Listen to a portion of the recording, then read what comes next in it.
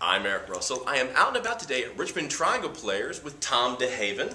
He is a writer, author, and journalist, and is a big comic book fan, and has written 2 books on the subject of Superman. One, a great novel called It's Superman, set in the 1930s, and then his newest one, Our Hero, Superman on Earth. And we're here to discuss 75 years of Superman. So thank you for being here today. Thank you. Thanks for asking. I remember the first time I bought my first Superman comic. It was 1976. My Gaga took us to the Book Nook. We were going to go to the beach for the first time as a family, and she said, pick out 6 comics. And one of them was an Action Comics that featured Superman, and I was hooked. We got to the beach, and I'd see comic racks, and I was like, ooh, I've got money. And I just bought them all up, and then every Friday, comics, comics, comics. But Superman has always been one of my favorites. Do you remember the first comic that you bought the first time? First Superman comic? Or just first comic or first Superman? Well, I can remember I Am Metropolis Action Comics. I forget, that was the cover. That was the cover story. I Am Metropolis. I don't know what year that was. 58, 59. So yes, I remember.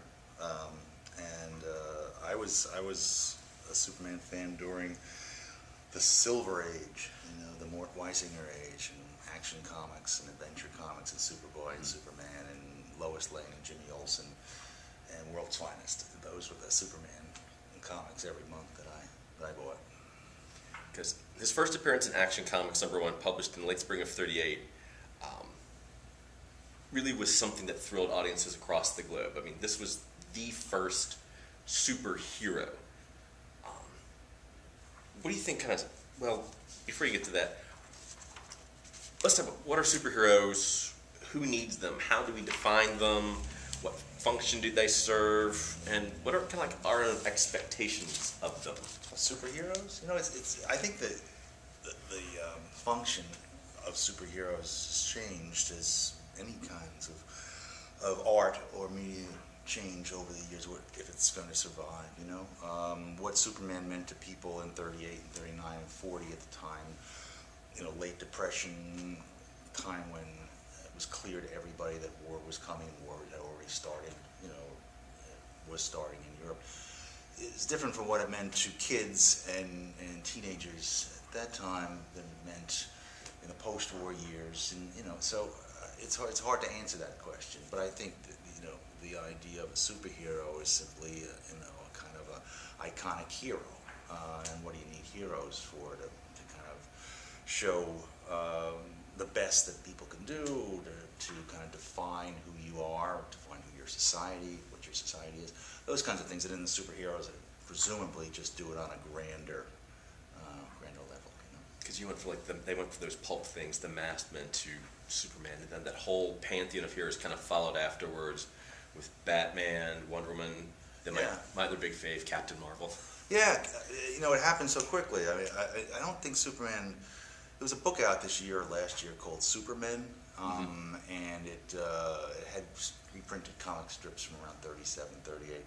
And there were some kind of, you could say, superpowered heroes before Superman in the early comics that were basically based on the science fiction pulps and Flash Gordon.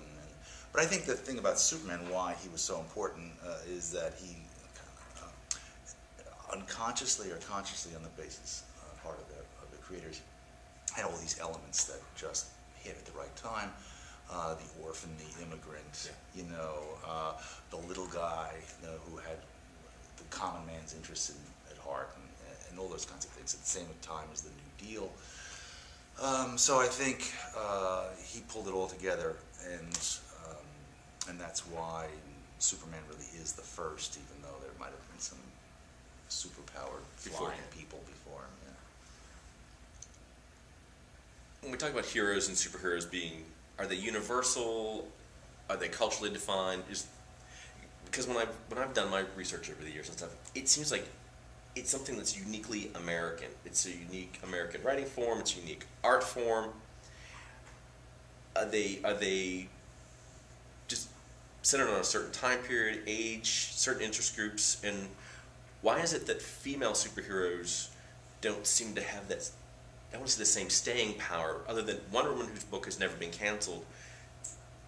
women superheroes don't seem to stay or last as long. We've had Phantom Girl, we've had how many incarnations of Black Canary, Hawk Girl, we've got 2 versions of Supergirl, we've got Supergirl Earth 1, then we have Power Girl, and then even on the Earth 1 Supergirl, she's been an alien clone, she's been a small girl from the Midwest who merged with the clone, then she came back out of nowhere, and then we had the 52.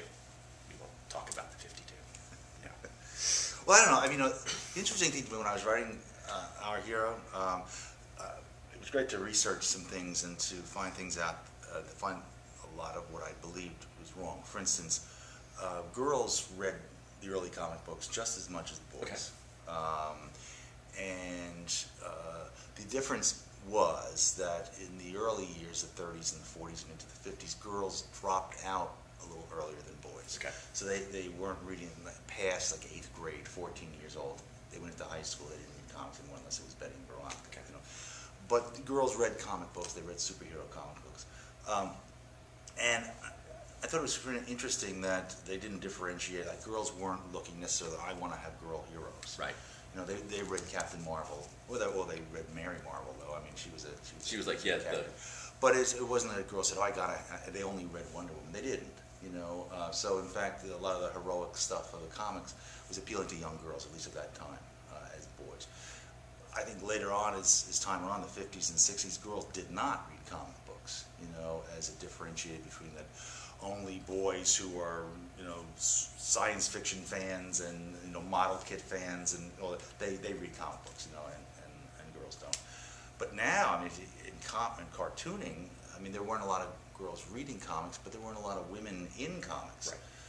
Interesting thing now is if you look at comics, women cartoonists pretty much outnumber in the alternative field men at this point. So women are back into comics, but if you look at it, they don't really write or draw much superhero material. But they're out there doing other storylines and stuff, like, I've talked about, I think, Love and Rockets and stuff. I know Gail Simone has penned Batwoman or Batgirl for a while. She did a whole run of Wonder Woman for a period and just really enjoyed those things. Yeah. Is it truly an American art form? Is it something that can only have happened in the U.S. at a certain time period?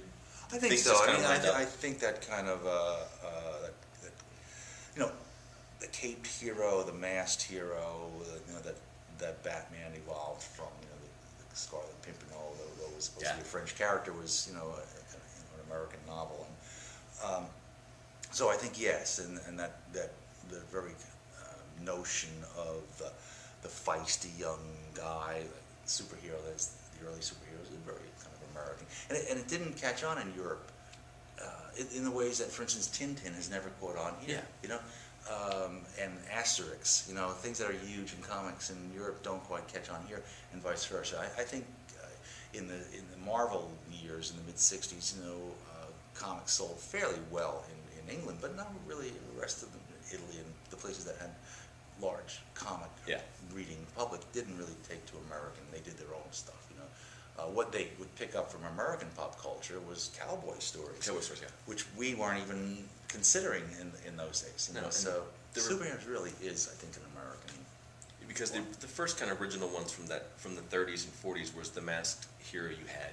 The first Adam, you had all these mystery men where it was a costume that was kind of bright colored and garish, and then just this determination to fight crime. And then we had those 40s with the war, with Spy Smasher and the Justice Society all fighting Hitler, and there was a cover of Captain America and he's slugging Hitler. Right, #1. And then you go in there and, you know, he's solved this whole thing right then and there during that time period.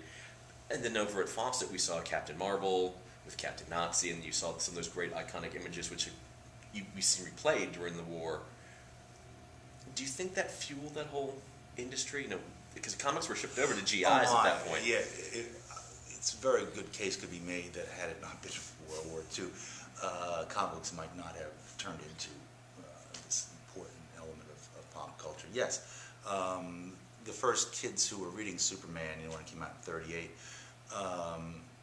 you know, 12, 14 years old. You know, a few years later, they were in fact soldiers, so they had brought that with them. And then, a great percentage of the comic books that were sold were actually bought by the United United States government during the war, and they're just distributed.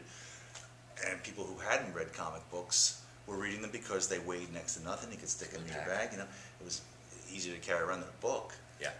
And so I think certainly the numbers of sales during World War II were fantastic. And then they dropped, of course, right after the 50s and 60s. You had the whole thing against comics. You had the seduction of the innocent deal. William Gaines is in front of the Senate Commission. Comics are destroying America. You had the beginning of the Comics Code Authority. You couldn't show blood and gore. You couldn't show law enforcement in a negative way, and so the stories took a whole new twist. But I think it kind of pushed the medium because the artwork went up, and you could see that they were kind of giving you the stories within those confines, but still giving you great storytelling, hitting those undercurrents and stuff. Yeah. You know, I think that the 50s comic books are underrated because if you look at a lot of them, they're fantastic comics. Yeah. It's one of those things about working within the restrictions. You know, they used to say when sex was censored in novels, you know, there was a lot of ingenuity was going on to get around that and be suggested. And I think the storytelling in 50s comic books was really very good. And you're right, the art improved. I mean, and since comics had to be turned toward younger readers because of all these restrictions, the best children's comics that have ever been made in this country came out in the late 40s. You know, Carl Barks' stuff and Little Lulu. And those were great comic books, you know. And then when the first superheroes came back in '56 again, they had the restrictions about what they could show and what they couldn't show. And so people like Carmen Infantino, you know, used modern graphic design to make these comic books look really new with the long, narrow panels and very imaginative graphic design that a lot of kids were introduced to for the first time. And so, yeah, you had restrictions on what the stories could do. And yeah, I mean, like, they weren't meant for 19-year-old men. They were meant for 12 and 13-year-old kids. And if you could look at those books with that in mind, they're great little stories. They're fantastic. Yeah. Which we move ahead through that time period, we come into the first thing, because the first time the big celebration was when he turned 50. And I still have, when he turned 50. And I kept thinking, well, where will I be 25 years from now? Will Superman still be relevant in 25 years? And then we come upon 75 years later. And what I think is fascinating, that the image they chose, here's 25 years ago, and here's 75 years later, the image is still the same. It's still the red trunks, it's still the red cape, it's the big S, it's the spit curl.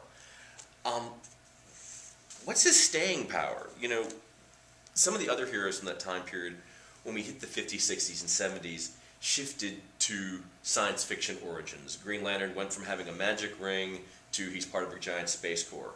Hawkman's from outer space. The Atom now shrinks down to microscopic size. And then you get into the era that I picked up on comics, which in DC's era would be like the satellite years. You start to have the Earth 1, Earth 2 crossovers. But why has he lasted 75 years? I mean, what makes him so effective? What's his appeal? Why here now in 2013 is the Man of Steel, you know, still shining bright as an icon? Well, the interesting thing is, I like that you showed those two images because it's true. I think people who read comic books, who are into comic book culture, and are interested in month-to-month changes and that whole proliferation of a continuity and how this all fits together, that's one way of looking at this character. That's not, I mean, and you know, the sales of comic books these days, like a Superman comic book, is probably well under 100,000. Yeah.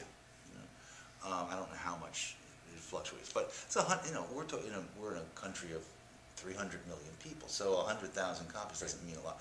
What people think in this country of Superman is this image that they had 25 years ago, and they had 50 years ago, and it has these very basic qualities, you know, and they don't read the comic books, maybe they see the movies, maybe they don't, but which is very, very interesting. And when I did this book, Our Hero, that's really what the idea was. This was part of a series on icons, and there's a book in the series on the hamburger, the electric chair, you know, Fred Astaire. So, and they said, "What I do one on Superman, but as an icon," and there's certain iconic qualities about him, certain things that everybody has, everybody shares, which is why, I don't really care myself, but when he lost his trunks with this, people say, well, that's not Superman, he doesn't have his trunks on, it's the one of my thoughts in this book was that it's the uniform, the costume.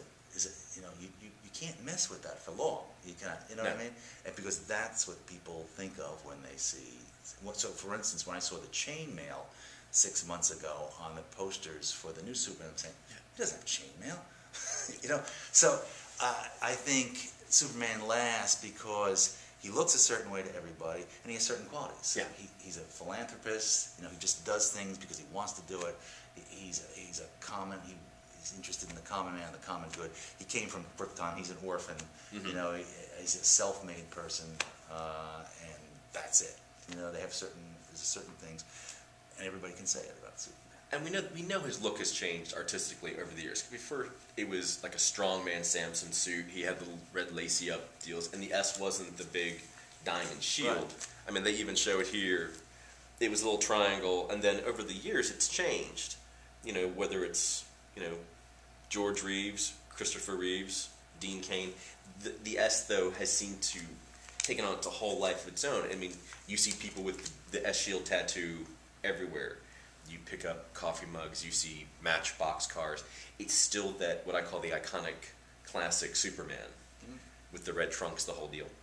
How that S evolved in the 40s to what it is now, that is, to me, one of the great icons, one of the great graphic icons. Yeah, it's clean. You know exactly. Yeah. That's what it is. That's what it is. You'll see it on tattoos, T-shirts, all kinds of stuff, and it's beautiful. Because you look at other heroes, things like the Flash. Well, some people go, "Oh, is that Captain Marvel?" Because it's a yellow lightning bolt. I'm going, no, they're two different things. But you get that cross confusion. Yeah. Does it really speak to you? Does it? Do you think he'll make it to 100, 25 years from now? Will Superman still be truth, justice, the American way? Yeah, I think so. As I said, who draws him, who writes him, who runs the company that owns him, that all changes. And who knows, 25 years, I have my doubts that there'll be monthly comic books. Because they've gone digital. Digital media is huge now. Yeah, so, I'm on my iPad, so I look at Comixology and I say, well, now they're up there. Yeah. But whether even the monthly things change, I think the character will be around in some form or another. Look how many, our last 10, 15 years, how many iterations of Superman, right? Yeah. There was Smallville, there was Lois and Clark in the 90s, right? And the movies, the animated show around the 2000. There's a lot of versions of this character, and we're not even talking about what happened in the comic. I can remember Saturday mornings, the Super Friends, Challenge of the Super Friends, then Superman had his own show for a while, and then we hit the 80s and 90s, and then the first superhero to come back was Batman the Animated Series. Then they followed with The Adventures of Superman, which had that Bruce Timm style, but they really gave us some great Superman storylines. They threw in, Darkseid, and they had, characters died, and I thought, that's huge. Here's a kid's program, and a main character has been killed, and he's suffering for it. Then we moved into Justice League Unlimited, and now we've got all the other movies that have come afterwards, and it kind of reintroduces two new generations of kids, because not every kid can pick up a comic book on at a 5 and dime or a small mom and pop bookstore. You go to specialty shops. Unless you have someone who takes you, where do you find comics? Yeah. Do you think as media progresses, we're going to see more stuff along those lines, more animated shows, more Yeah, I think so. Where are they going to go with these commercially? Where are they going to go? Well, commercially, it all depends on how the technology goes. But I think there'll be digital shows, and Superman will probably not be on paper forever, but he will be on iPads and all those kinds of things. And the cartoon shows, hardly 5 years go by without some new version of a Superman in a cartoon show. And you're right. That's what I was saying at the beginning of this. Superman has to change generationally. You can't have the same Superman stories that you had in '38 now. It's a different world. People are different. Kids are different, and how they take stories, and what kind of stories are meaningful for them. And that's the way it ought to be. And I think one of the geniuses of Superman is that he has been able to adapt, and still charm and be meaningful to every generation of at least young people. Because some of the first big changes were in the 80s when they had the Crisis on Infinite Earths, where DC just kind of cleaned house. I mean, they merged all the worlds, and you had the death of several characters, and they killed off two mainstays. They killed the Barry Allen Flash. Then I actually cried when they killed Supergirl. Mom's like, "What's wrong? Supergirl's dead." And she's looking like, "A child has lost his mind." It's like, "No, they killed her." And then the whole thing got restarted, and none of that history happened. They relaunched with Man of Steel, John Byrne, and people complained that he had ruined the character. I thought, no, it's the 80s. This is it's a whole new way of bringing people in. And so we've gone through these different reboots and restarts. We've had 0 Hour and Blackest Night, and now we have The 52. I'm sorry, DC. I said The 52. I'm struggling. Yeah, well, I didn't get involved in that. No. I had spent 10 years doing Superman projects, and I said, I think this is a good time to kind of stop. And so I don't know what you're talking about. I mean, I've read about the lack of trunks and certain directions and things, but. And when you talk like a visual medium, you get so used to seeing certain things, but I know the costume has been updated and stuff, so, I have grown to deal with no trunks. Yeah, well, I mean, I remember when that Alan Moore wrote that wonderful Farewell to the Silver Age two-part story that preceded John Byrne's. I thought, they're gonna ruin this. How can you just say that stuff didn't exist? But the John Byrne stuff, at least for the first several years, I thought was brilliant. I loved it. It was great. It was fresh and it was modern. And I think you have to do that once in a while. It gave them a whole new look. Like I'm thinking, well, it's the 80s. Clark isn't going to be this pushover. He's a journalist. He's living in this city. Lois Lane, I never really saw her as a delicate character. I mean, she was a female reporter, but she embodied the 80s, Pulitzer Prize winner, and then making Luthor a corporate, takeover. It was like, this makes sense. So, everything, we have to adapt with. Well, you do. I mean, and you also have to adapt. By the 80s, DC knew that its readership was no longer, 8 to 14-year-olds. It was, the demographic was like 16 to 30, really. Yeah. So you were writing for older people, and so you had to take that into consideration, and I think it has to be that way. As long as you maintain the integrity of the character and the certain elements that make him Superman, he can live forever, And also annoys me that people say that he's, corny or he's from another era, So are all of them, So what's that mean? And if we talk about people saying when they were corny out of the age, we look at Kingdom Come, which kind of looked at those different generations, and someone saying, well, he's the Boy Scout, he's not relevant, he won't do what's right. And I'm going, but shouldn't our heroes they should inspire, to kind of have that quality? There is a better way. You don't have to kill your enemy. You don't have to, not that dark hero aspect, but kind of inspire. Yeah, I always thought it was amusing that Alan Moore, who basically started that whole dark superhero, lived to regret it, and said it like, oh, what did I do? Because for the next 25, 30 years, every superhero was angst-ridden and suicidal and involved in genocide and all this other kind of stuff. And I don't think you need to have a Superman who has to be dark and brooding. No, you don't. I mean, that's not Superman. I mean, I think there's room for a Superman who is a philanthropist and a humanitarian and who enjoys what he's doing. Certainly, you could put that in a more adult storyline. When I did the novel about Superman, which was a great privilege to actually have 4.5 years to work with a character that I love. There's lots of murders and all kinds of dark things in that novel, but I still wanted to have the Clark Kent who kind of liked what he was doing, and it was like, this was fun, to fly. And that's what I enjoyed, because when I read it, he loves being Superman. And I like the way you described heat vision. His eyeballs always felt gummy after he used it. I thought, well, yeah, because we don't know what he feels like. I'm like, what's like? You got heat shooting out of your eyes. That can't tickle. I'm glad that's one of my favorite adventures. Yeah. I just thought that's such a unique way of describing, because we don't know what his perspective is. We've never really, we just see him use it. Yeah. It was great actually to do that. It was fun. People had asked me, was it daunting? And it really wasn't. It was just incredible fun to, imagine yourself in a kind of actorish way, as writers do. What is it like to fly? Yeah.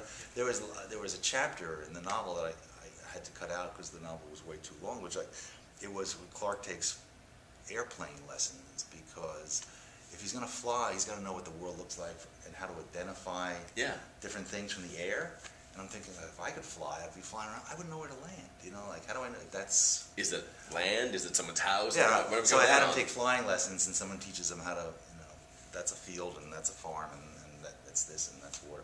But I took it out of the novel. But it was such a great fun, because to put yourself in this character and imagine what it'd be like if you could pick something up. Because flight's one of those things we all, he can fly. Yeah. And what does it mean to do that? Like, how would you do it? Like, would you swim through the air? Because we've seen the different actors over the years. During George Reeves, he would just leap out a window, and then they had him. And then when they got to Christopher Reeve, we have that great scene of him flying over the earth, kind of doing that whole swooping past it. Yeah. Dean Cain, they had the whole I'm going up. Yeah. But then with this last one, I have to admit, I really enjoyed the flight sequences. I like that glamour of just your arms at your side and just kind of floating. Yeah, I did too. So like doing it as if you were a fish. Mm-hmm. More than the plunge. The plunger thing, yeah. But that, again, that's what I'm talking about. It's like it was so much fun to imagine when I was writing it. What would it be like? So it's great. There are a lot of books out there right now on superheroes. Grant Morris wrote one. You've got the great one, Our Hero. But then there's been books, The Legality of Superheroes. Why do you think at this point there's so much going on about whether it's Superman, superheroes? There's another book that just came out, and I'm reading it right now. Superman, I think it's just called Superman, and it's a whole other history of him. Larry Ty has a book. Yeah. And then there's, Well, I think a lot of those books are coming out because it's the 75th anniversary. That's true. And I think a lot of the books come out because so much of our movie going is about superheroes throughout the year. So clearly, it's there can be books to support one's interest in that. But I think it's why Superman in philosophy, Superman in the law, or superheroes and this and that. It's interesting because the character of the superhero has become a way of kind of talking about ourselves and how we change and what do we think of as heroism, and things like superheroes in the law. So the lawyers get a chance to talk about privilege and what would happen if these superheroes actually destroyed buildings? Who would be responsible? Yeah. All those kinds of things. And they're philosophy books. The last couple, there's like the philosophy of Green Lantern, the philosophy of Batman, and they just come the philosophy of Superman. Yeah. Just looking at those. Yeah, in a way of kind of pulling, certain elements from Greek philosophy and Roman philosophy, and so it's an opportunity for those people in the fields to write about their field utilizing kind of figures that are meaningful to contemporary. They're like our version of a modern myth. They are, and I think you can go too far with that, and I think it's so many people try to say they are Hercules, and in a way of trying to justify comics. Right. It's that kind of defensive thing. But so I think you can go too far with that. But in many ways, they are heroes who can tell us about ourselves or where we are. For instance, I've complained for the past decade and a half, really, about I think that some superheroes are becoming. It's becoming. It's not about people taking care of ordinary human beings. It's about these super beings who are only concerned with themselves. Mm-hmm. And it's a certain kind of militant, martial kind of mentality, which superheroes in the 60s did not have. Yeah. And certain superheroes in the 40s. they might have been marshaled, but it was World War II. But so I think in some ways I object to that because it's these characters are only concerned with other super beings. They're not concerned with mortals, you know. But that can tell us something, like why did that happen, and why do we respond to that? Why do we think that that's okay? So in a way, you can look at the invasion of the body snatchers in the 1950s, and who were we? What is that saying about the culture of the 50s? Just as someone 10 years from now can look at superheroes and what they were in the early 2000s after 9/11, all those kinds of things, and say, okay, this tells us something about the culture. Because when we said 9/11, I thought about how the comic industry, they put out those beautiful books, Heroes. The folks from DC and Vertigo had those great just images, and I thought, well, this is what heroes do. You know, they inspire, they do all that, and I bought several copies, and when I was at the time, everybody in the building wanted those books. They wanted the heroes, the typical heroes who protect us, who inspire us, and kind of embody our values. We can kind of project what we think we are onto those heroes. And I think, right, after 9/11, all those stories, the heroes basically dropped their dark trappings for a while and took on this... Things kind of like... We needed that kind of image, you know, just as we needed the heroic image of the firemen and the policemen, you know. But then quickly after that, what worried me is that the comics began to become very aggressive and dark and, you know, ready to invade, you know, metaphorically countries just like we've invaded Iraq. I mean, but it's really... It can tell us a lot about who we are. Because they're kind of a reflection of our undercurrents. I remember from the 70s, Green Lantern and Green Arrow going cross country. Right. And it was very non-science fiction. They were doing just average things.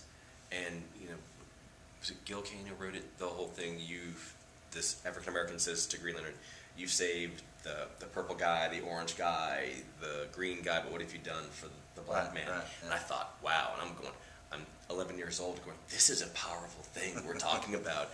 What have you really done for the everyday person? But then they dealt with drug use with Speedy, but we saw like the Teen Titans just going, well, I've got to go to college and save the world. There was kind of that, they still had an everyday quality, even though they lived in this big shiny tower. Right, yeah. I think that's what they've lost a lot, you know, that certain quality of them. Now they're demigods, you know, and they're just above us, which is a little scary in a way, and I find it very hard to identify with the superhero.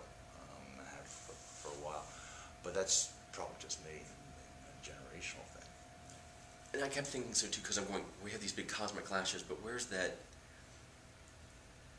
There was a line in Justice League Unlimited, and Green Arrow says, I deal with street crime, you guys take care of the big monsters, and Batman goes, but sometimes those monsters step on the little guy. But that character kept coming back, yeah, but you guys scare me. I'm just a guy with a gimmicky arrow, you know.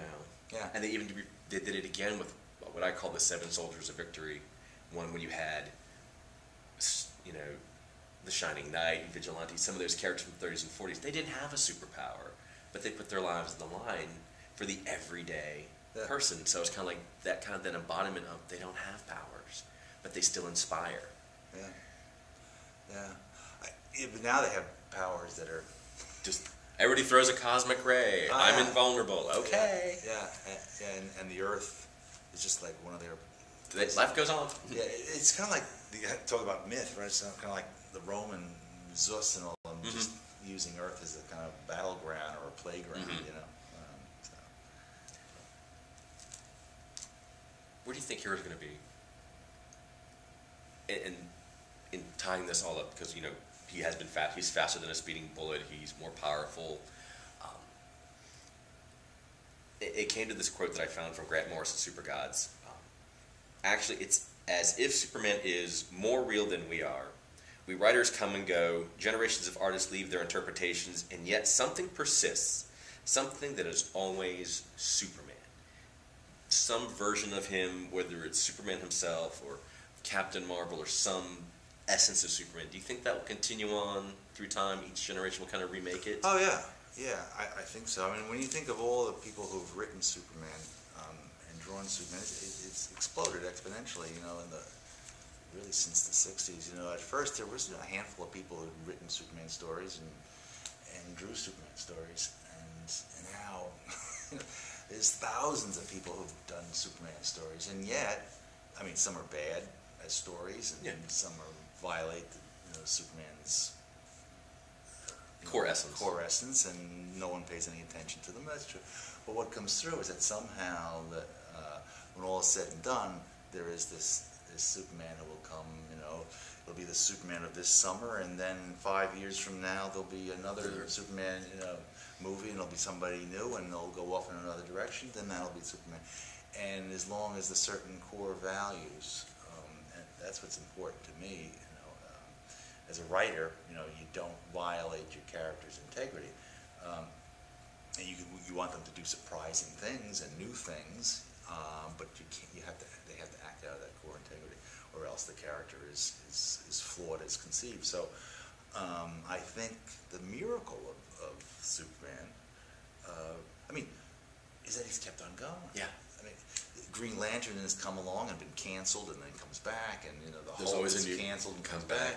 But he's been there month after month after month. It's really remarkable, and I think there's something there. Something doesn't last that long. It doesn't say something. Yeah. Tom, thank you for being here. Well, thank you. It's been my pleasure. I'm Eric Russell. I've been here at Richmond Triangle Players with Tom DeHaven, and we've been discussing 75 years of Superman, truth, justice in the American way. Let's see where he goes in the next 25 years when he turns 100. You never know where I'll turn up next, so tune in next time. See ya.